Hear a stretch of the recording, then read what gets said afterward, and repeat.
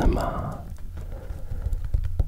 chess, a fully whispered video, because Lars made a petition in the last video, and a lot of you guys, a lot of you people voted to have some whispering ASMR chess goodness, and of course I'm going to oblige, because you guys are the backbone of this channel and I want to make you happy.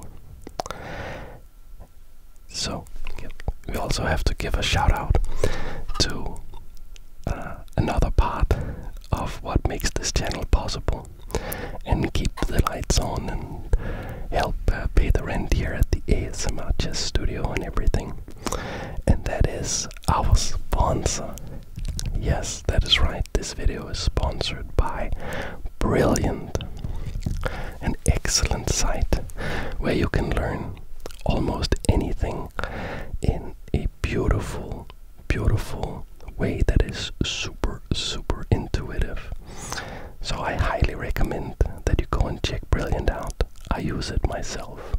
And to try everything Brilliant has to offer for free for full 30 days, click the link in the description or go to brilliant.org/ASMRchess. Also, you'll get 20% off on an annual premium subscription to Brilliant. Thank you very much. And now, are you ready for some brilliant moves? Because today we have a game by none other than the magician from Riga, Mikhail Tal. And you know, whenever there's a Tal game, there's going to be some brilliant, spectacular moves. And the first move of this game that was played between Mikhail Tal and Salnikov was pawn to e4, played by the magician with the white pieces. And this video is also going to be a visualization video, so I will call out every move that is played in algebraic notation, and if you want, you can stop looking at the screen and only listen to the audio, the tingly, tingly, tingly audio of this video, and see if you can follow along the moves and visualize it in your head. If you prefer, of course, to look at the board, you can do so as well. You can do whatever you want. This is for you. So Tal, he played this move, 1 e4, and Salnikov with the black pieces played pawn to e6. So we are going to have a French defense. That is what this opening is called. Tal now played pawn to d4, the main line of the French defense, and Salnikov replied with pawn to d5. So what we have here is the partner pawns here in the center, staking a great claim in the center by Tal, attacking all of these squares. We have that from the white side, where white is already working to assert his will on the position, and we have this defensive structure in the French defense by black, and it has options and possibilities of counter-attacking. We can already now see this pawn attacking this pawn, the pawn on d5 attacking the pawn on e4. So let's defend that, shall we? So what piece can we use to defend that with? We are going for, I believe it's called the win-over variation of the French defense, where Tal uses his knight and plays knight to d2. Knight to d2.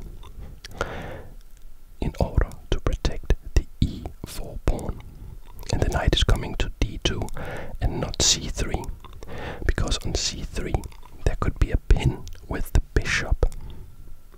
That could be annoying. It's a completely legitimate way to play, of course, for the white side, but it's a different variation, and Tal is going for this knight to d2.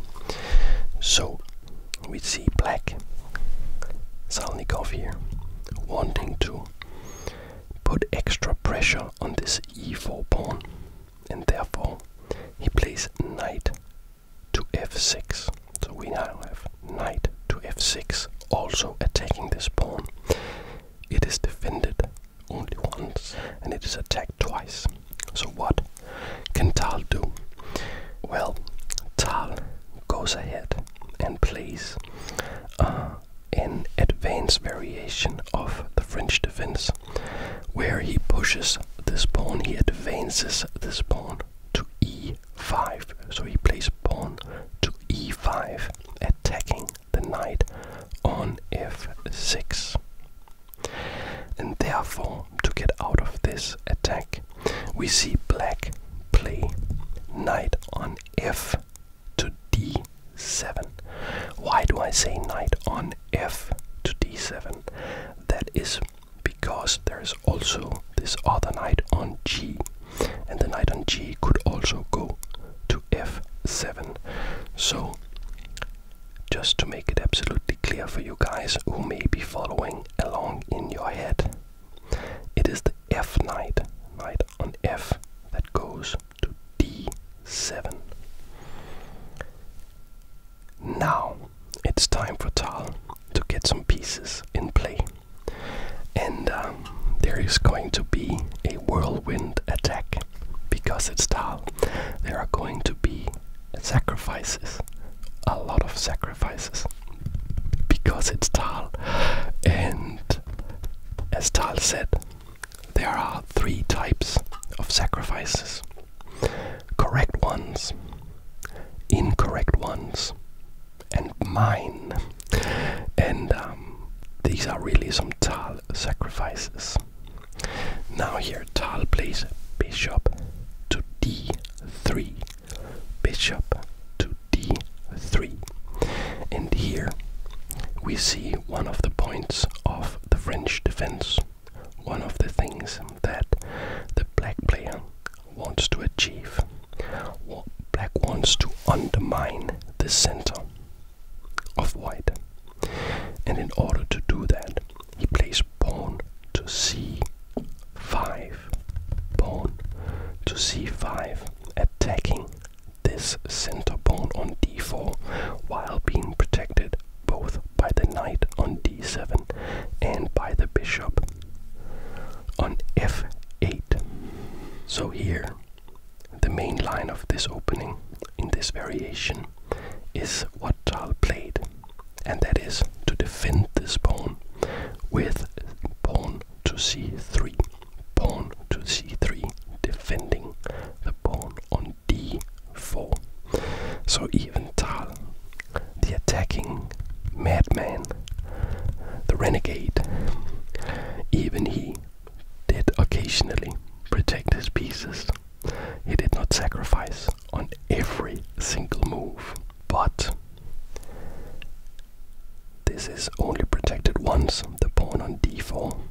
So now black plays knight to c6, knight to c6, helping out, and the attack on the d4 pawn, it's defended once, but now it's attacked twice by the pawn on c5 and the knight on c6. So how is Tal going to react to this? What do you think? So, we want to develop our pieces while we defend the pawn. So Tal played knight g to f3. So it's knight on g to f3. And this helps protect d4. So now it's defended twice and attacked twice. What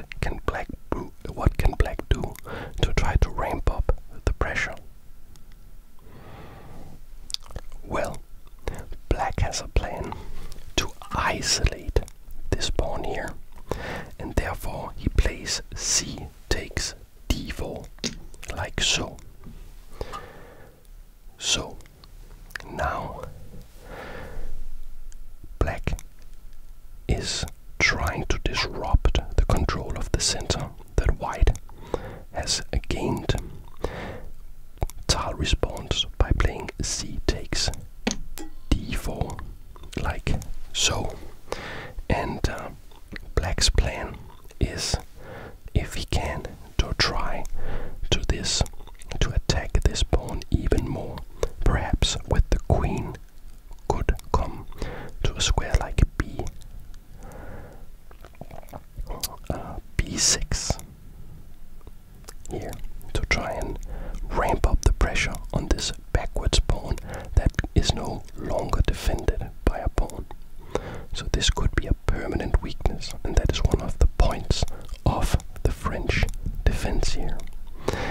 You may have noticed in this video that there are no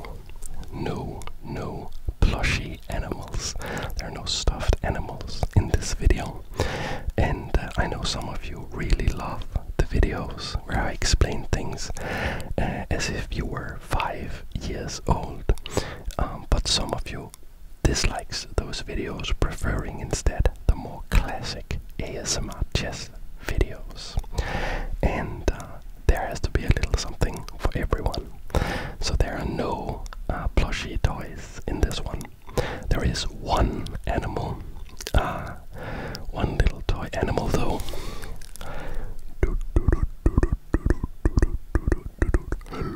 Hello, and that is Bob the elephant, who usually visits me in these videos.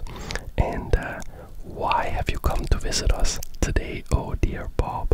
Well, hello ASMR Chess, and hello all of you awesome ASMR Chess viewers.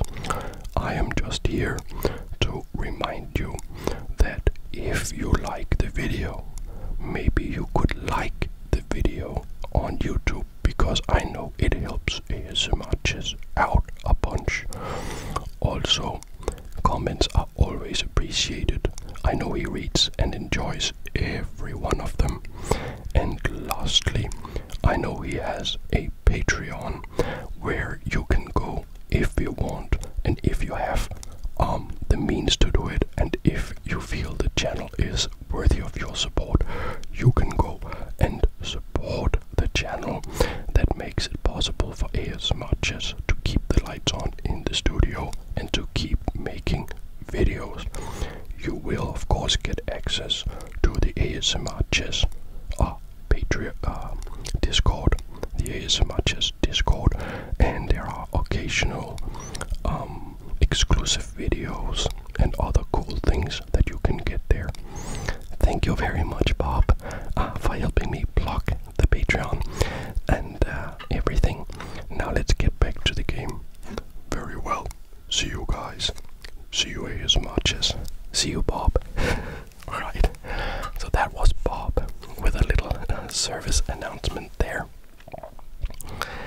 Now, let's get back to the game. Let's get back to the game. Usually, it is considered best practice to attack what we call pawn chains from the base. So this is a pawn chain of these two pawns, and the base is the most backwards pawn. So in order to attack that in the usual fashion, we would play maybe a move like queen b6 as discussed earlier to attack this pawn.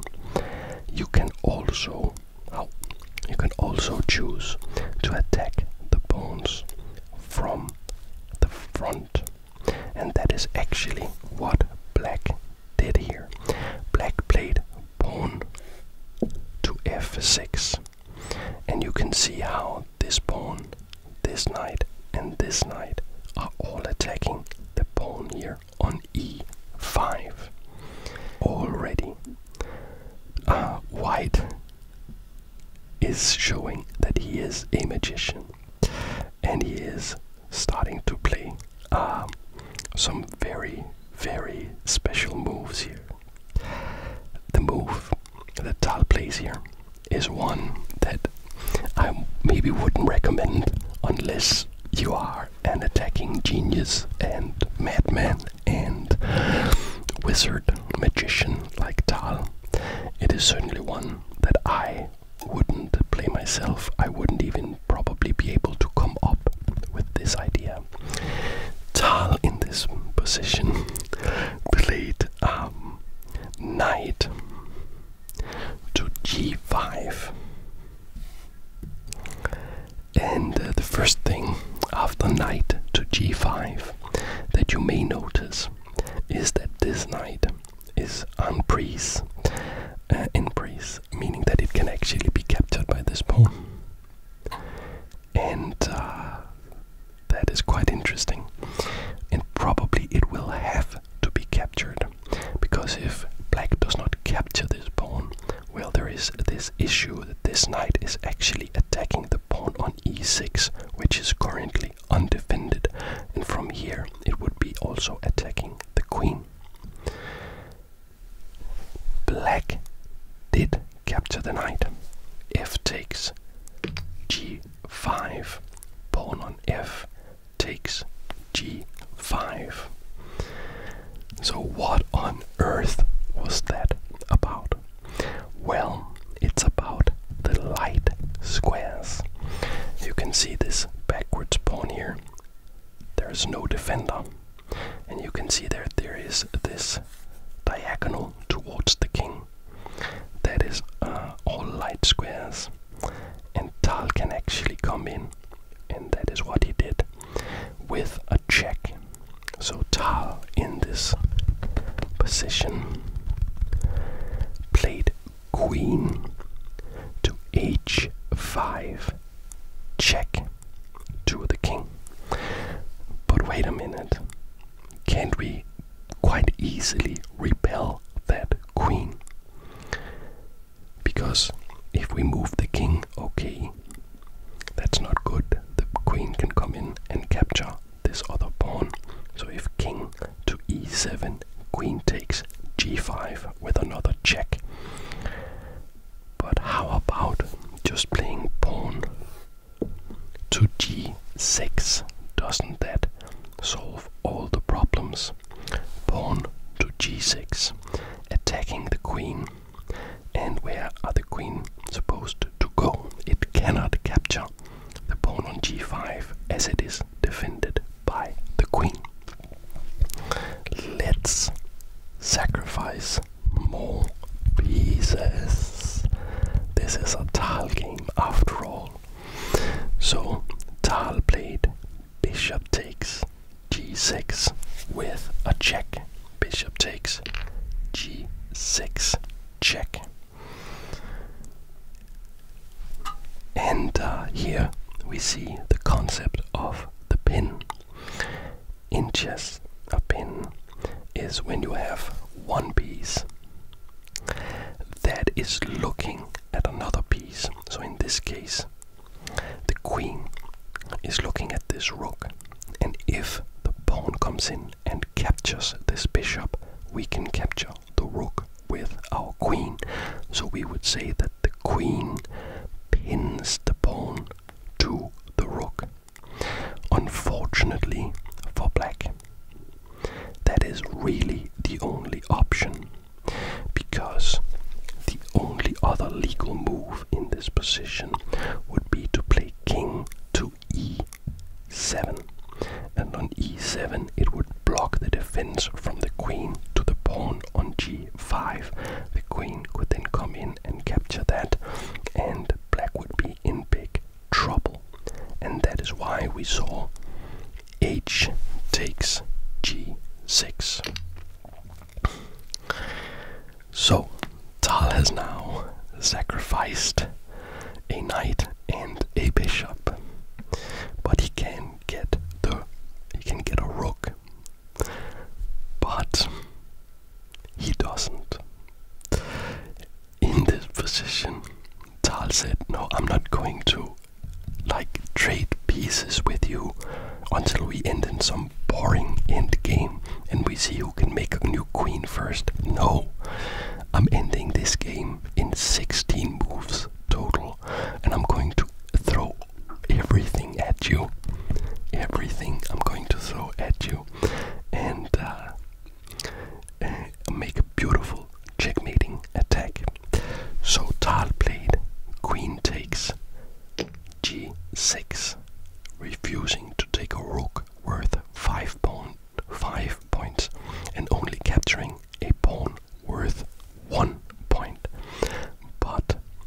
this is check, and there is only one move, and that is king to e7.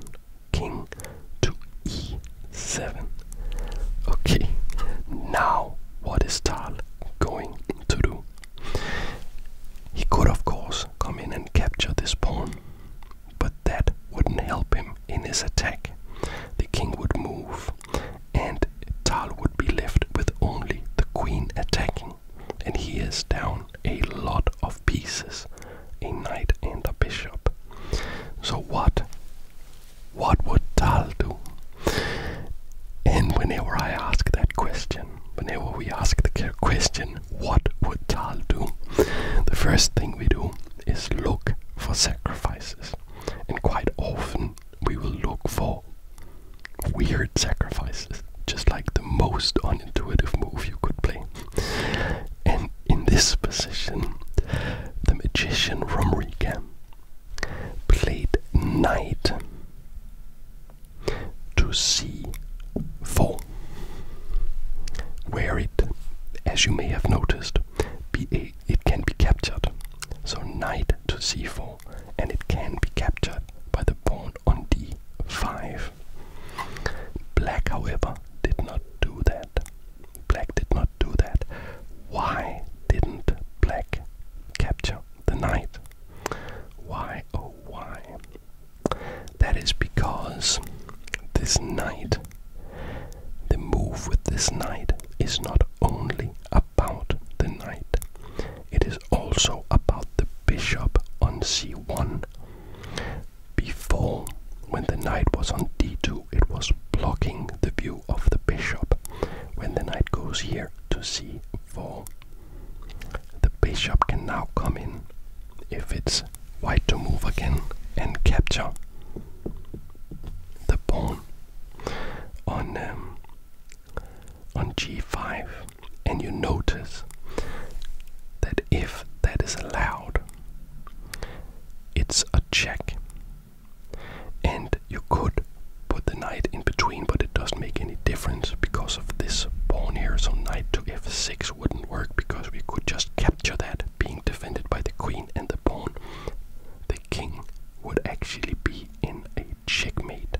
And even if it wasn't, even if it could move, black would still lose the queen. Even if this king could magically move somewhere, the bishop could come in and capture the queen.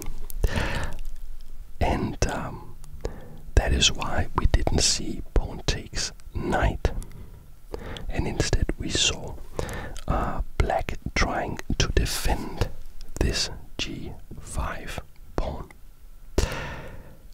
In actuality, there is a counter sacrifice in this position, and that is the only way that black could have fought back. The only way would be to give some of his pieces back in order to make room for the king, and in order to get out of the attack. And very often when you are being attacked, it is absolutely okay to give back material, to give back pieces, if it means that you will be able to stave off the attack. But Salnikov, with the black pieces, missed something here. He missed an attacking idea. So he played bishop to h6, defending the pawn. And that is all well and good. It's all well and good. Now we are not going to checkmate black with bishop takes g5. We are not going to win the queen. Now the king would be able to go to f6, but we could still win the queen. But of course, bishop would just take the bishop on g5. So what do you think that Tal played? How did he react to this defensive idea? Well, he noted something. He noted that the bishop on h6 has another job except defending, or in addition to defending g5. And that job is to defend the square g7. g7. So what do you think that Tal played? Tal played bishop takes pawn on g5. Bishop takes g5. And that is check. And here black captured the bishop in order to not lose the queen, so bishop takes g5 by black. And now we could maybe see queen takes g5, queen takes g5. Maybe we could see that, but we didn't, because then it wouldn't be a sacrifice. And Tal is of course here to sacrifice pieces. I would like to note that on black's side of the board, black has lost a number of pawns, but black has lost 0 pieces. 0 pieces. Black has all the same pieces that black started with at the start of this game, where Tal has given up 2 bishops and a knight, because that's how he rolls. And now can you find Tal's idea that was missed by Salnikov in this position? What is the idea? The bishop, when it was on h6, was defending g7. It is no longer defending g7, and therefore queen g7 with check is possible. So queen g7 is what Tal played. If we take a look at black's options here, what can you see? What can black do? The king is in check, and this awesome pawn, the advanced pawn of the French defense on e5, is taking away the escape square. The knight is also taking away the escape square, and there are no pieces that you can put in between. That means that there is only a single legal move, since the queen takes away f6, f7 and f8. So king back to e8 is the only legal move in this position. And here, my dear viewer, I submit this position to you. It is going to be the final move of the game, and Tal played this move. It's a beautiful, beautiful move, and after that the game was over, because it was checkmate. So what was the move after king back to e8? What was the move that Tal played to end the game after sacrificing 3 pieces, not capturing a single piece? How did Tal end this game in 16 moves? He played knight to d6, and that, my friend, is checkmate. The knight checks the king, and it's working beautifully together with the queen taking away f7, f8, and also e7 here. The king cannot move. This knight cannot be captured. No pieces can capture it because of the weaknesses on the dark squares. And since it's a knight, there is no piece that you can put in between. And that is how this game ended.